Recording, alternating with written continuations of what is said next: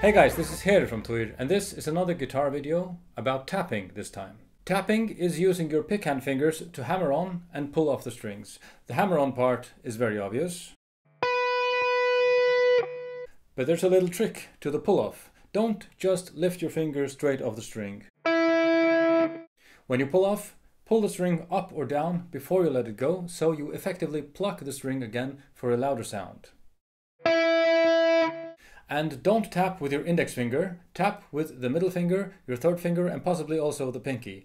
The proportions of the fingers are more convenient for that. You won't need to bend your third finger out of the way of your middle finger like you have to bend your middle finger out of the way of your index finger. So this way is simply a more natural position for your pickhand fingers. Nor do you have to let go of your pick while tapping. That way it's much more convenient to go between tapping and picking. The simplest form of tapping is a two-tone tap. The tones could be static, or you could move one or both tones around following a melody or a chord progression. If you've heard the tour song Lady of the Slain, in my solo after the first chorus, just before the second verse, there's this tapping sequence in the solo.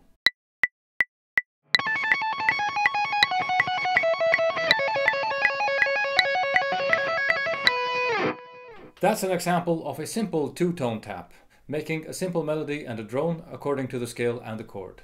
A much more common way to tap would be going between three tones following a chord, possibly including bits of melody, playing two tones with your fret hand and one with your pick hand. Say we are in the key of E minor, a simple tapping pattern would be like this. The index finger of your fret hand goes on the 9th fret of the G string, the E, which is the root of the chord E minor. The fret hand little finger goes on the 12th fret of the G string, which is the 3rd of the chord E minor. And then you tap with your pick hand middle finger on the 14th fret on the G string, that is the B, the 5th of the chord E minor. Then you can play something like this, 8th triplets going up.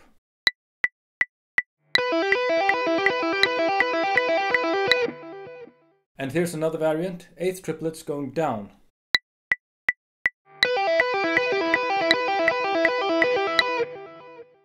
Honestly, I don't use this very much in triplets, but this is not completely useless because these variations will be included in a different way in the 16th pattern that I'll get to in a moment. This is just to get you into the basic idea. Then there's a pattern in 16ths, much more common.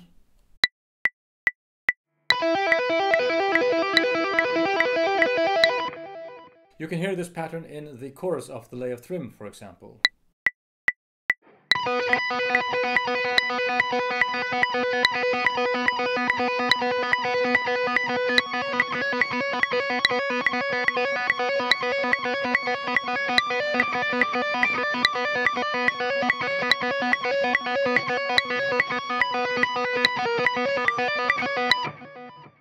Now playing 16ths with the two triplet patterns I showed you earlier, alternating between up and down, resulting in a syncopated pattern, and this pattern I use most frequently.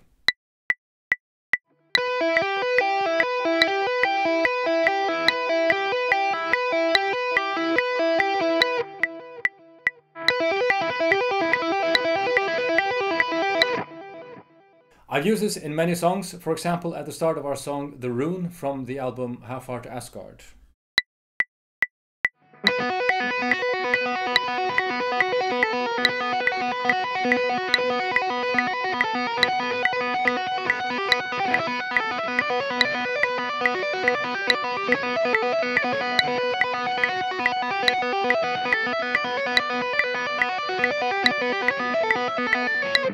As you see, I am playing the melody with the highest tone and adding the other two tones of the chords as they change with the lower tones. Then there's a different pattern that I like. The double high hit goes like this.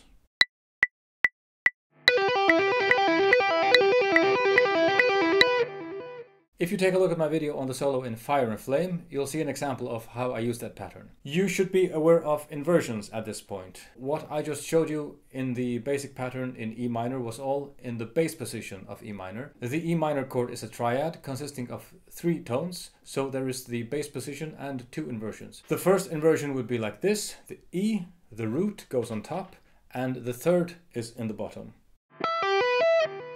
And the second inversion would be with the third on top and the fifth in the bottom, like so. The point of the inversions is to have to move as few tones as possible, as short a distance as possible, while still following the chord progression. Let's make a simple chord progression. E minor, C, D, G, C, A minor, B7, and B7 again. Here's how I would follow those chords in tapping using the inversions, so I don't have to keep the root note in the bottom, and so avoiding moving the entire tapping triad around with the chords. Hey, maybe there's a cool name for a band, the entire tapping triad. Anyway.